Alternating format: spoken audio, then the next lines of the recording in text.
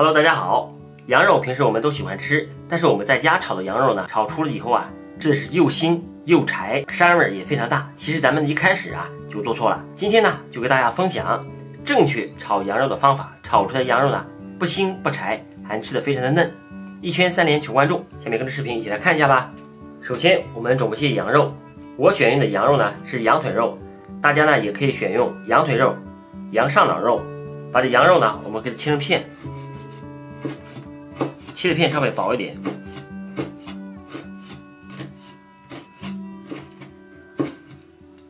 切好的羊肉，咱给它放到一个大一点的碗中，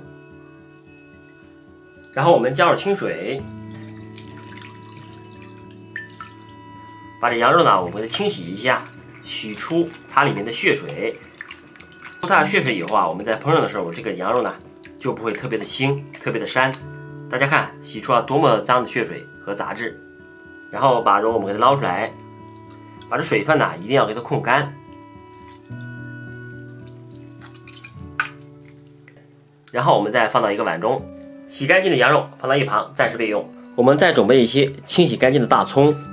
大葱呢，我们只取葱白，把这个葱青呢，我们都给它切掉。葱青也不要丢，我们丢下来炸葱油。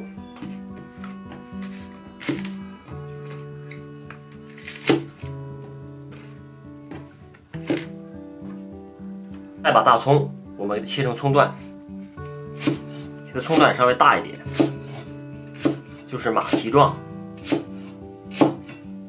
切好大葱放到一旁，暂时备用。锅里面我们加入些食用油，我们再加入香油，在这里一定要加香油，这样炒出来羊肉更加的香。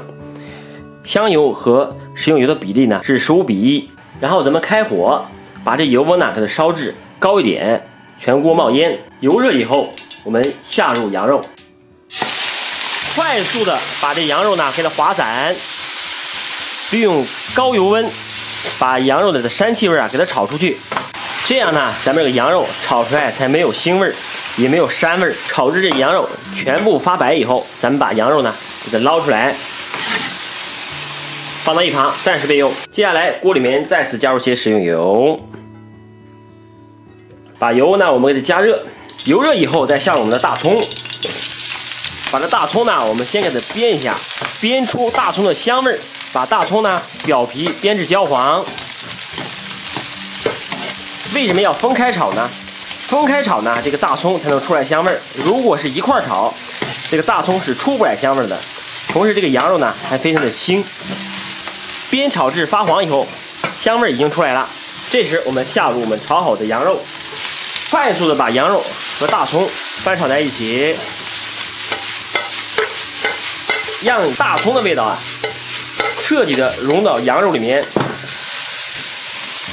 接下来我们开始调味，生抽、酱油，一点点的陈醋沿锅边浇入，去除一下它的羊膻味，同时也能增香。再加入1小勺的食盐，来上一丢丢的蚝油，少许的鸡精，不喜欢吃可以不用加。然后呢，我们快速的把它们翻炒在一起，翻炒个5、6、7、8下就可以出锅啦。这样我们的葱爆羊肉就烹饪完成了。这样咱们做出的葱爆羊肉呢，不腥不柴，无膻味儿，就是没有牙的奶奶呢，这样做的羊肉呢，也是非常的嫩滑，也能吃得动。今天烹饪羊肉的这个做法就分享给大家了，要点给大家在这里说一下。首先，咱们的羊肉切完以后啊，要用清水给它清洗一下，洗出多余的血水，这样再炒出来的羊肉啊，吃的才不膻。第二点，我们在烹饪的时候一定要加食用油和香油，两者相结合在一起去烹饪，这样烹饪出来的葱爆羊肉更加的好吃。掌握这2点，你也能烹饪出无腥味、不柴、不膻的羊肉。今天羊肉的做法就分享给大家了，如果您喜欢就收藏起来，有时间在家做做事吧。喜欢我的视频就关注我吧，点击我的头像能查看我的更多美食视频。